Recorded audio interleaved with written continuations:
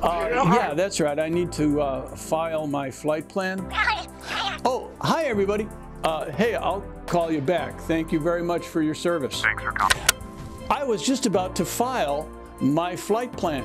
Now, remember when we talked about flying VFR?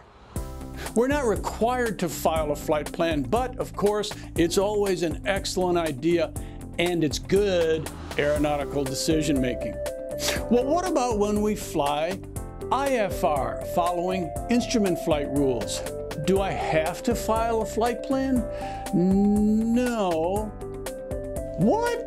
I don't have to file a flight plan? Aha, but take a look at our first slide, 91-173. No person may operate an aircraft in controlled airspace under IFR unless that person has A, filed an IFR flight plan. Now, the vast majority of our airspace is controlled. And just like when I'm VFR, makes sense to file a flight plan.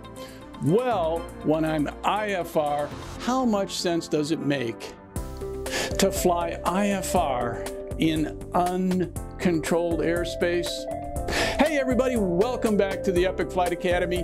This is the instrument rating course. My name is Mike Thompson, and of course, to be successful, you are going to study all of this material in Epic's online course, and then secondly, follow and review these videos in parallel to that content, and then thirdly, of course, go through all of this stuff in detail with your flight instructor. Now, what about those clearances? Let's go back to that first slide. 91-173. No person may operate an aircraft in controlled airspace under IFR unless A, they filed a flight plan.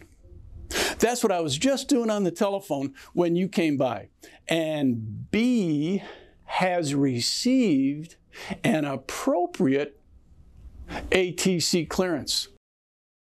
Well, what is an IFR clearance? An IFR clearance is ATC authorization to fly a particular route and altitude through a specified airspace. And those clearances come to us in a specific sequence. And we use this acronym called CRAFT, C in parentheses, and you can see that right here. Clearance limit, route, altitude, frequency, transponder code, and then maybe a clearance void time if it's appropriate. Now, just like with any other acronym, please remember, it is simply a memory aid. Knowing the acronym by itself is not enough. We want to know the whys and wherefores, what's behind that acronym. So where do we find it?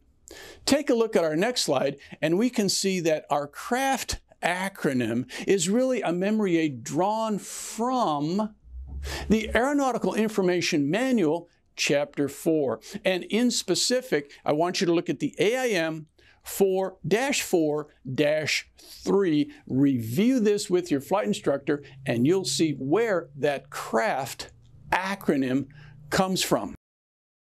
Now, when we pick it up, ATC will always give us our clearance limit, followed by our route, then our altitude, frequency, and transponder code.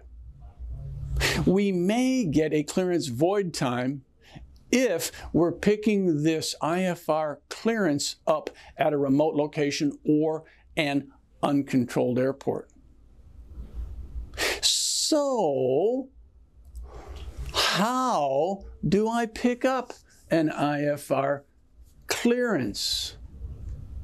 Yeah, I file my flight plan over the telephone, that's sure, that makes sense. Or over my iPad, yeah, okay. What about the clearance?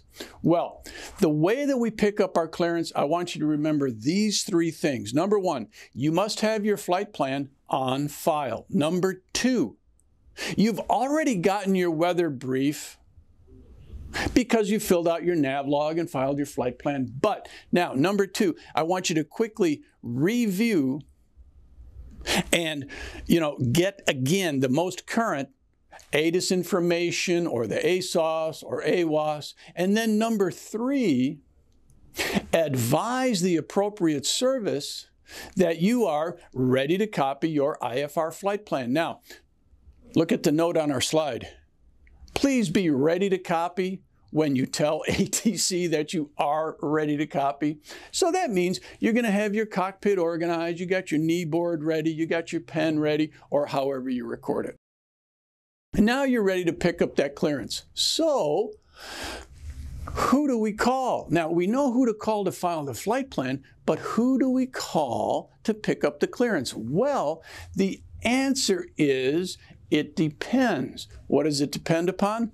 Take a look at our slide. It depends upon whether or not that is a controlled or an uncontrolled airport. At a controlled airport, you're going to call clearance delivery. Now, most Bravo airports and a lot of Charlie airports have clearance delivery. Well, what if I'm at an airport and they don't have clearance delivery? In that case, you'll pick up your IFR clearance from ground control. Now, what about these uncontrolled airports? Okay, there's a couple of ways to do it here. And the first way is a phone call. Now, you can pick up this clearance over the phone, and when you do, ATC will give you a clearance void time. What does that mean? It means that they're going to allow space for you and your aircraft to enter into the IFR system. And they're going to plan around you entering that system within a certain time window. And if they don't hear from you by the end of that time window, that clearance they just issued you is void. That's a clearance void time.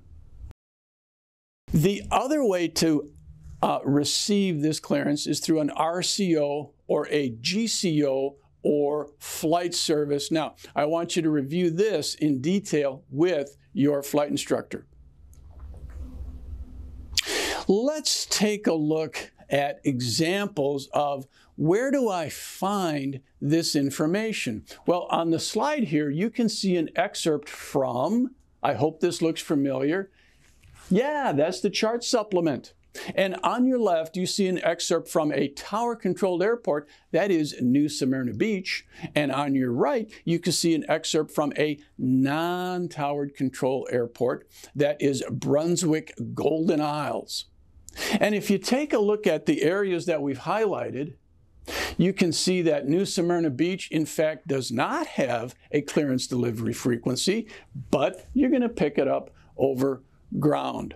And you can see at Brunswick Golden Isle, if you take a look at what we've highlighted, you're going to pick that up through an RCO.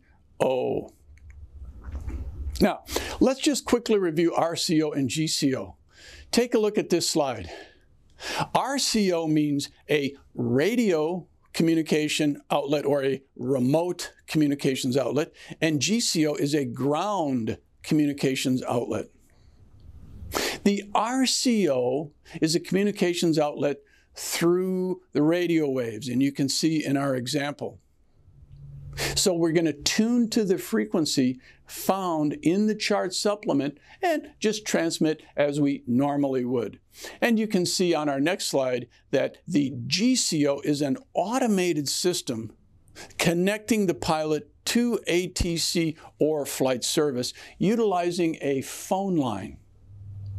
So review these in detail with your flight instructor. And folks, that pretty well outlines what is an IFR clearance, who do we call, and how do we pick it up. So join us next time.